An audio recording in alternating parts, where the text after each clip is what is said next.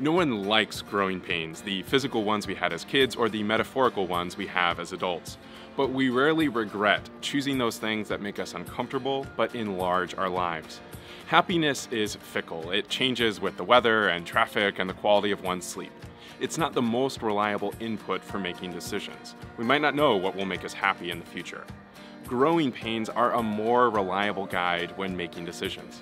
We often know what will lead to greater enlargement in our lives, even if we also know it's going to be uncomfortable. And the most meaningful growth involves others, deepening your relationship with God, getting married, bringing new life into the world. Of course, harder doesn't necessarily mean better or more virtuous. It's possible to choose a path of pain without much gain. But when in doubt about a decision, choose the path of growing pains. It will be uncomfortable, but worth it.